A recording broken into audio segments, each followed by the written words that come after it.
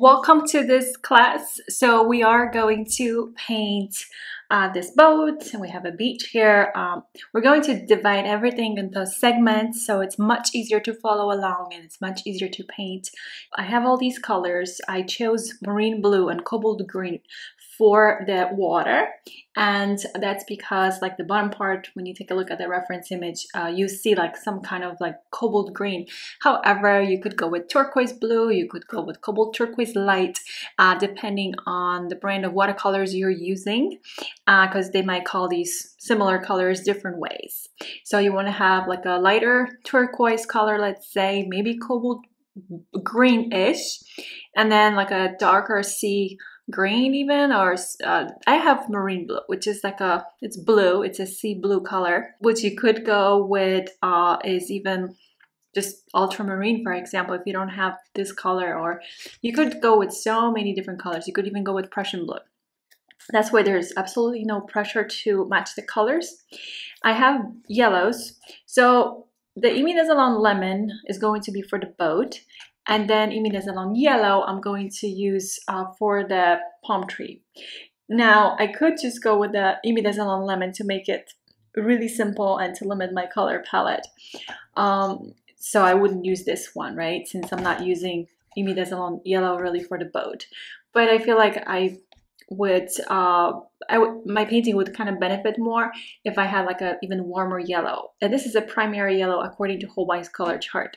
Then I have yellow ochre, and then I have raw sienna. You never have to use both. It's just that I love both of these colors, and whenever I paint sand, I use yellow ochre, and then I add a little bit of quinacridone red to it. Sometimes I even add gold, and I do have a little bit of gold on my palette already. And that adds that shimmer to it. Now, another option is that I'm going to add here, when we paint sand, so we'll add that yellow ochre, wet on wet, with some quinacridone red, maybe tiny bit of raw sienna. You can add also cobalt blue. If you think about it, primary colors are blue, yellow, and red. And when you add a little bit of kind of like a blue-gray, I'd say, or even yellow-gray over the sand, that adds that glow to it in a way. So think of it this way. Whenever you mix the three colors together, so I'll make it easier so you can see it. Quinacridone red is not the primary red according to Holbein's color chart. It would be pearl red, but I prefer quinacridone red. Then I have primary yellow and then primary blue, phthalo blue red shade. When you mix the three together, you technically create a shade of gray. And then it's just a matter of how much yellow or how much red or how much blue you have in there to determine if it's a yellow gray, blue gray, or red gray. And that's how we're gonna kind of play with the colors to add that glow over the sand. And the same thing is when we start working on those footprints. So that will be another thing when we work on the sand. We'll get to that, and I'll be guiding you through. I do have Van Dyke brown. So when you take a look at the reference image, we have a foam, so there's a wave and the foam, and then we have like a little bit of that brown. So that's where I want to use some of the Van Dyke brown, but I'm going to mix that with the quinacridone red just to warm it up a bit. Next is the palm tree. So palm tree has lots of different colors. I'm going to use actually sap green, some burnt sienna. You can add different shades of green, you can add different shades of yellows, you can even add iso yellow deep if you want to. Now for the sky, I usually go with a phthalo blue actually, and phthalo blue works very well with quinacridone red. So I like to use these two for the sky overall. And what happens is I start adding tiny bit of quin red to that blue, and then my blue becomes more like a blue violet and so on. And when I look at the sky, it kind of feels like the shade changes. So at the top we have like an intense blue, and it doesn't really look like a clean phthalo blue. It looks like already has a little bit of like that red in it.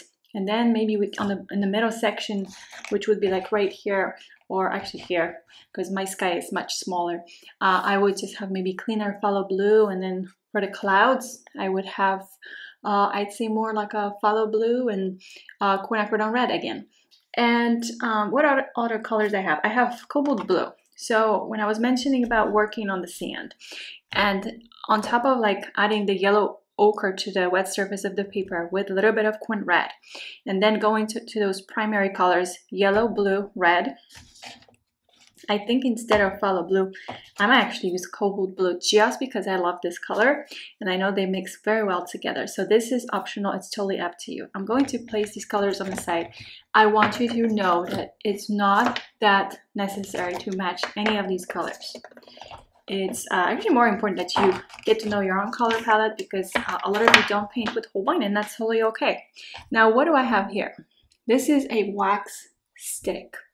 I do use wax stick occasionally instead of masking fluid for watercolors.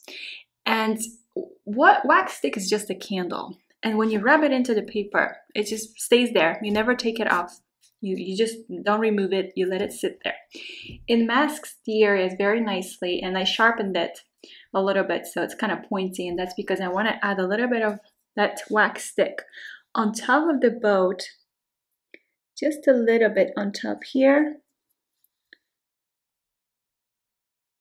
I use it to create that foam, but I kind of twist it, I turn it, and then I look for those white areas on the water. And then this is my foam here. So I'm just going to kind of turn it a little bit. And what works is having a textured paper, because then the foam looks really nice. Now, we're going to start by wetting the sky, and it's okay to go over the water. So you can also wet the water. We're not going to paint water until later. We're gonna do this in stages. First, we're going to cover the sky, and then we're going to paint the sand, omitting the boat and then the tree trunk. Now, when we paint the sky, we're going to wet it. This is going to be wet on wet. We don't worry about the palm tree. The palm tree will come later. So we will add all the blue tones for the sky, and then we will let that to dry, and then we're going to paint the palm tree. So first we paint the sky, wet on wet. We're going to omit the areas for the clouds so we can shape the clouds, so we can have the clouds. And then we're gonna paint the tree actually much later, once we have the water in and once we have the sand in. That will be probably our last thing. And for the clouds, there's so many different ways to paint these clouds. First of all, we can wet only the top of above the clouds, right? So everything blue that you see in there above the clouds. So you wet all that area when you take a look at the reference image. And then you kind of wet from the bottom the clouds, and you have like slight hard edges, but you could shape these clouds.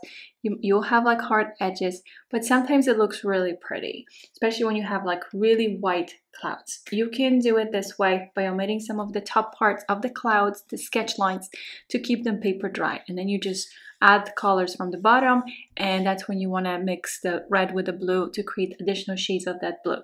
So blue violet-ish. And you can also like add a little bit of yellow. That would be beneficial. Maybe some, yeah, so blue, yellow, red. So what I need is mostly phthalo blue here. So this is my phthalo blue. It's a drier paint. And then I already have a little bit of quin red to create that blue violet, right? So a little more water. I don't want this to be too thick either, but this is pretty good. This is drier paint, so I used a little more water. There you go. I didn't squeeze all the colors yet because I'm not getting to the water yet, so I don't need like marine blue, for example. But because of the clouds, when I clean the brush, I am going to dilute this. Actually, this is imidazolone yellow, and I was saying I'm gonna use mostly imidazolone lemon, but this is my imidazolone yellow, and I'm gonna use it for the clouds too, for the bottom parts of the clouds. This is my quin red. I guess I'll just use that over here. Just a little bit of quin red, and this is my yellow ochre. There's some gold here. I need to dilute these colors with water because this is all dry. And when the time comes, and this is raw sienna, when the time comes, that's when I'm going to blend these colors very slightly on my palette. And this is Van Dyke brown. This is very dry. I am going to use this when I get to the sand, so maybe a little bit of water will help, because it will take me a few minutes to paint the sky, but at least maybe I'll have this Van Dyke brown ready.